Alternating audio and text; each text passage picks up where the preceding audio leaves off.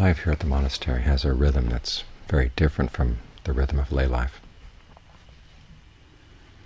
And the difference is paradoxical. On the one hand, the days seem very long, especially when you're new here, you're new to the meditation, and there's nothing much to fill up the day.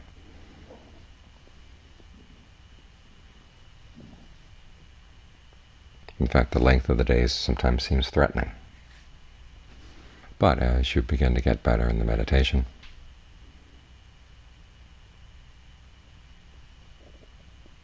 you begin to notice the other side of the difference, which is that the days go very fast,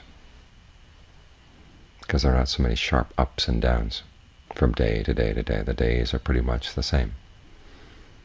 And after a while, a week, a month, several months, a year, seems to go very fast. It's a much slower rhythm. In lay life, people talk about have a good day as if that were the biggest unit of time they could think about. Whereas here, life goes in larger seasons, larger cycles.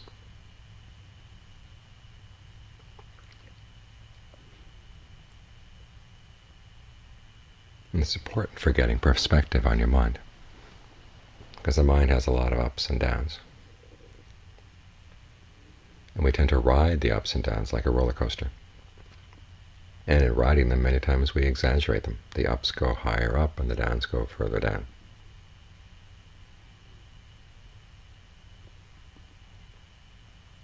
And what we need inside the mind is the equivalent of a monastery.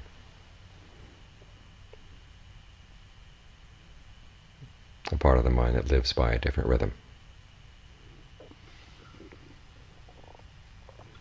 that can stay on an even keel, even in the midst of the ups and downs. So John Lee gives the image of a bowl full of water taken out of the ocean and set on the beach. The ocean may have waves, but once you separate that bowl full of water, it doesn't have the waves like the ocean. Same water, but it's got a different rhythm. And it's important that the mind have that sense of the separate knower, the separate observer, that doesn't get sucked into its moods. And coming to the monastery is one way of developing it. Not only do you work on the meditation, but you just get used to living in a different rhythm. And if you can't live here, but all it can come from time to time, it's good to get in touch from time to time with a place where there is a different rhythm. It reminds you that not all the world is living by the rhythms of CNN and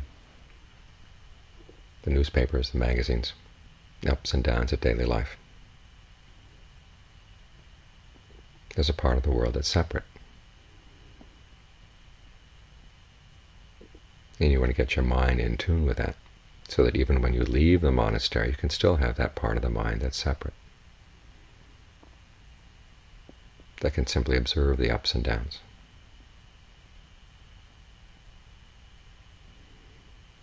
This is one way in which the training takes advantage of the fact that the mind is like a committee. Oftentimes that's a problem. There's so many conflicting voices, and they all seem to be shouting all at once, that it's hard to hear yourself think.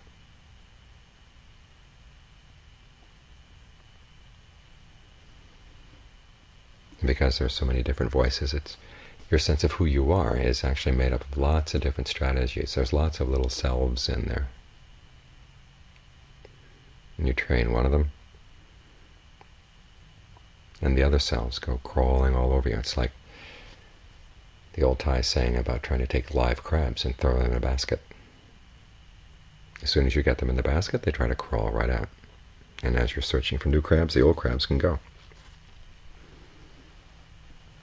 That's the problem side of having this committee mind. But the advantage is once you get a couple of members of the mind trained, even if you haven't trained the whole mind,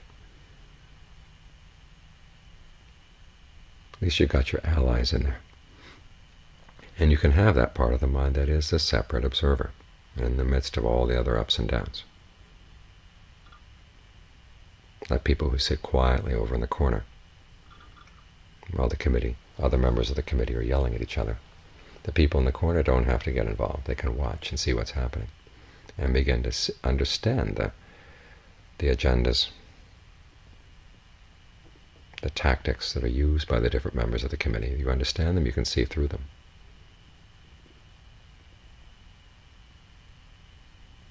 And when you can see through them, you're less likely to get involved with them.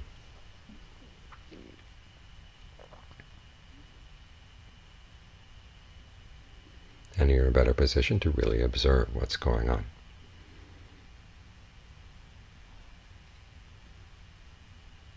Because the mind does have its rhythms as you're training it.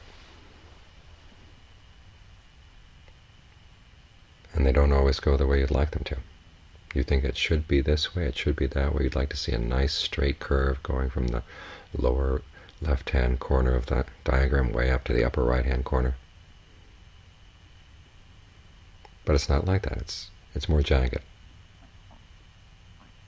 And you can't determine ahead of time where the ups will be and where the downs will be. But you can watch. Once you've trained this observer, you can watch the ups and watch the downs and begin to understand them. And then the understanding becomes more important than whether it's an up or a down. You see the patterns, you see how the mind works. And as you see through it, it becomes less and less of a deceiver. It's less likely to hoodwink you, to take you in. So it's important that we develop this sense of the observer that can watch whatever is happening in the mind and not feel that it has to get sucked in, not feel that it has to side with anybody. And you do, as part of the practice, want to side with the skillful tendencies in the mind. But when it seems confusing, you can't tell quite what is what, then you be willing to step back and just watch for a while. And realize that sometimes the mind has these long rhythms, and you just have to watch for a very long time. So you can see through the rhythms, see through the ups and downs.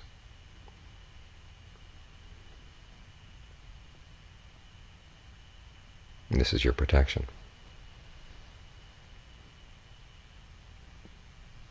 And Ajahn Mahabua tells of the time when Ajahn Mun passed away, and at first he felt, as he said, like a wild animal, with no one to look after his diseases. Because in the past, if he'd had a problem in his meditation, he could go see Ajahn Mun, and Ajahn Mun would deal with the problem immediately, cut right through it. Now the question was, who could do it for him now? As he thought about this for a while, he began to realize, well, there were the teachings that Ajahn Mun had been giving him all that time. And one that he had stressed over and over again when anything strange was happening in Ajahn Mahabua's meditation, he'd say, if there's anything that comes up in the meditation you're not sure about, just stay with a sense of the knower and just watch.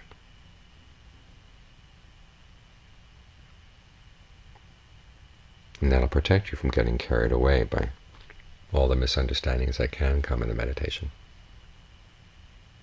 So this is how you protect yourself. Try to get this sense of the knower that's living by a different rhythm from everybody else in the mind. They may go up and down, but it doesn't have to go up and down with them. The waves may be churning through the ocean, the tides may be rising and falling, but the water in that bowl up on the beach just stays very still.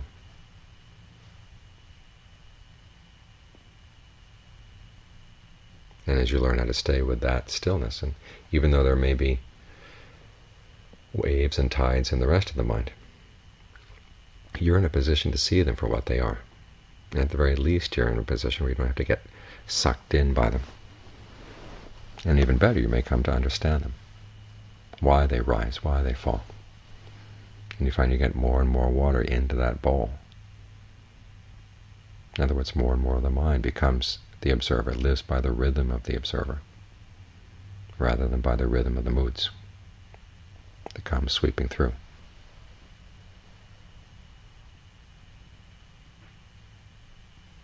So whatever happens in the mind, try to stay with the observer.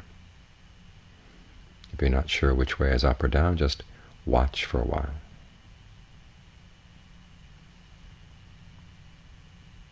And don't be impatient and want that while to be a very short while. Sometimes it takes a long time. Sometimes it takes months to observe a pattern in the mind. But once you've understood it, it's worth all the time that it takes.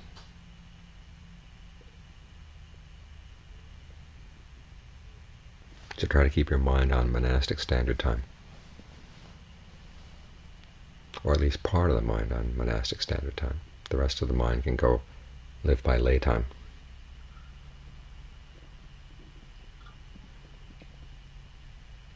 But have part of the mind that takes the long view. And again, there's a paradox here. The mind that can take the long view is the one that's very good at being right in the present moment and not rising and falling with all the little things that rise and fall in the present.